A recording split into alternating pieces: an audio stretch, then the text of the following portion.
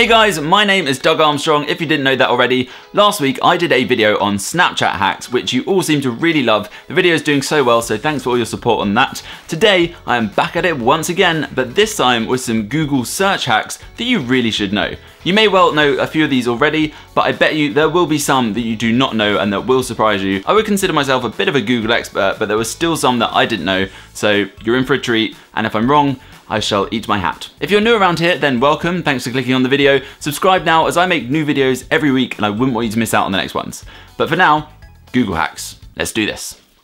We've all been in that situation at the end of a meal with a group of friends where you need to split the bill and you know, maths is hard and stuff, and you've got to add the tip, and it's too complicated. Now, there are apps that do this for you, but Google does it as well, and everyone's got Google on their phone. So all you need to do is search tip calculator. This thing will come up, and then you basically just enter in these numbers, so the total amount of the bill, the amount that you want to tip in percentage, plus the number of people that you're splitting the bill between, and then it will tell you exactly how much you each need to pay. So smart, Google.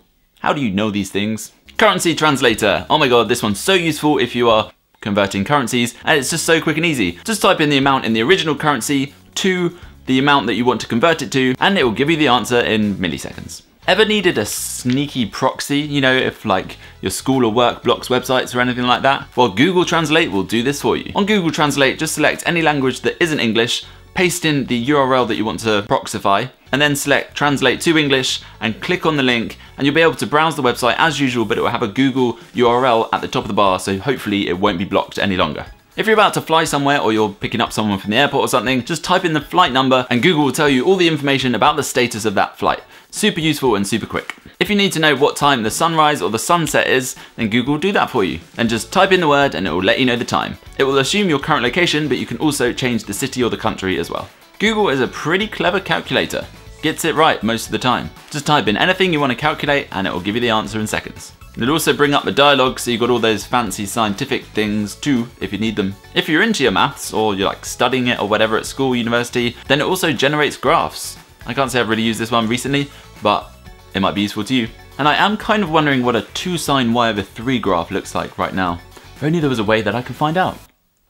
You can quickly get the definition of a word and hear how it is pronounced by typing in define and then the word.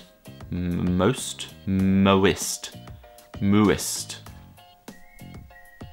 Moist. Moist. I didn't know this one. Google has its own countdown timer, and it's also a stopwatch as well. Just type stopwatch. It's pretty simple, that one. Don't really need to explain it. 21 seconds to go. We got 21 seconds, 20, 19, 18, 76.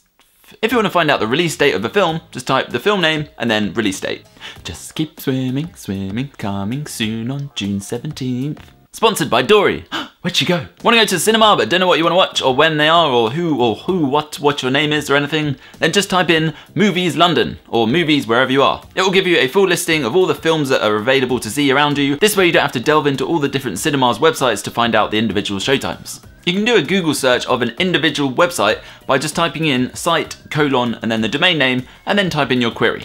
I didn't mean to do a cheeky plug with my Twitter just then, but you know, if you did want to go follow me at Doug Armstrong on Twitter and tweet me the words, just keep swimming, then I might follow you back. If you're wondering what the date of a holiday that's coming up is, then just type in the name of that holiday into Google and it will give you a date. Want to know the weather? Then just type weather. You can also change the city or the country or anything too, and look at other people's weathers and get jealous. Oh, LA. Same thing with the time. I wonder what the time is in LA. And you can even type in things to see, and it will give you loads of different options of things to see and do in LA. F it, I'm going to LA. See you later. I forgot to search flights. But you can also search flights on Google. Just type in flights from London to LA and then the date, and it will do all the comparisons for you. Pretty cool. If you want to know the nutrition for anything foodie, then just type in the food name and then nutrition, and it will give you all the information at your fingertips. When you're searching for something, the dash or the minus symbol will tell Google that you don't want that word to appear in any of the results. So for example, you might be looking for a chocolate cheesecake recipe, but you want one that doesn't contain egg. So if you type in -egg at the end, then it will make sure to only show you ones that don't contain the word egg. If you're wondering how to pronounce a very long number, just type in that number into Google, then equals English, and it'll tell you how to say the number in words. If you learned something new today, then do feel free to share this video with your friends, as I'm sure it will help them out and they'll appreciate it if you enjoyed it. Also, do give this video a thumbs up, as it does really help me out. I make new videos every Wednesday and Saturday, so if you're not yet subscribed, you can go down and click the red subscribe button. That way you won't miss out on any future uploads. Also, if you are subscribed, here's a little neat trick. You can go down and hit the little settings icon that is next to that subscribe button, click on the little checkbox and save, and that way you'll definitely never miss any uploads, as it will let you know about each one. That is all from me today. I hope you guys had fun. I had fun finding out all these Google hacks. I hope you did too. Also, check out my Snapchat hacks if you haven't seen that video yet. But otherwise, I will see you again in a few days. Bye. Moist.